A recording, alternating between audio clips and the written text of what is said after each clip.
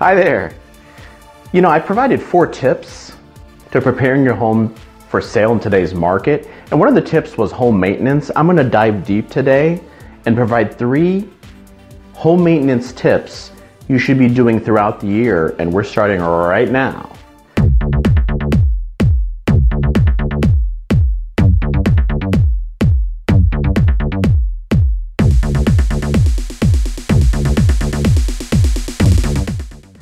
Hi there, yes, I am Anant Deoras, AD, the Relationship Realtor, cultivating relationships and not transactions. Before we start, why don't you subscribe to my channel and click that little bell. You can ring my bell. So you're notified of new videos that, oh, by the way, post every Tuesday. Today, prep your home for sale home maintenance checklist printable.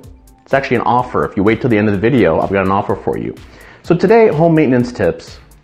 3 things I want to really talk about. What I consider big ticket, and what I've noticed as I'm talking with sellers and having conversations, and typically they could be a year or 2 out.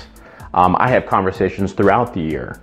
I don't just talk with homeowners that are looking to sell immediately, because everyone has a different goal in mind.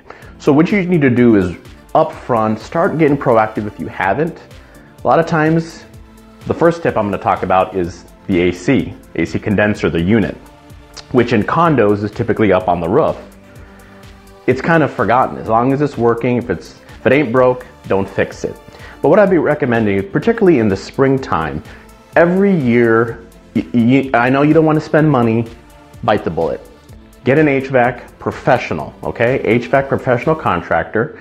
There's several out there. If you need a recommendation, I'm happy to provide, just let me know. And have them service your AC condenser, of course, in the spring, prior to you needing it in the summer, okay? Tip number 2, your furnace. In the fall, hire that same HVAC.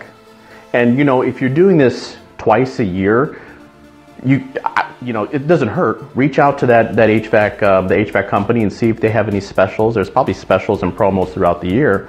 And make sure to get your furnace tuned up in the fall to prep it for, of course, the winter. You'd be surprised. I've had several listings where sellers just didn't do that, and not maintaining it properly. They had to buy both AC and furnace, which can run in, those 2 combined can run over $10,000. And I don't know about you, I don't want to spend $10,000, right? So tip number 3, again, primarily from a condo perspective, start getting a little bit more active in your association if you're not already, and see what is coming up. One of the issues that I've found in my experience with selling condos is buyers get a little bit hesitant if they're aware of an older building that hasn't been properly maintained. Please don't get me wrong.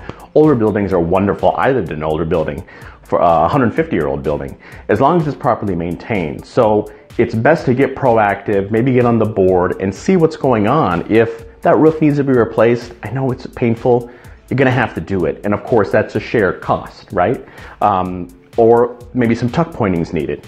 Make sure you're properly maintaining, so when you put your place on the market, and I'm helping you market your home, you can realize the most profitable sales price, with the understanding that the common areas have been properly maintained. So those are 3 tips. Hope you found that informative. Before you go, what I would like you to do is, I have actually an offer for you. I have a printable. It's a home maintenance checklist, both exterior and interior of your condo, and exterior for the common elements. It's a helpful checklist of what to look for as you're walking through. And I also, if you look right up here, I have, where's it here? I did a pre-listing inspection, kind of dove deep on the value of that. Watch that video. And until next time, make it a great day.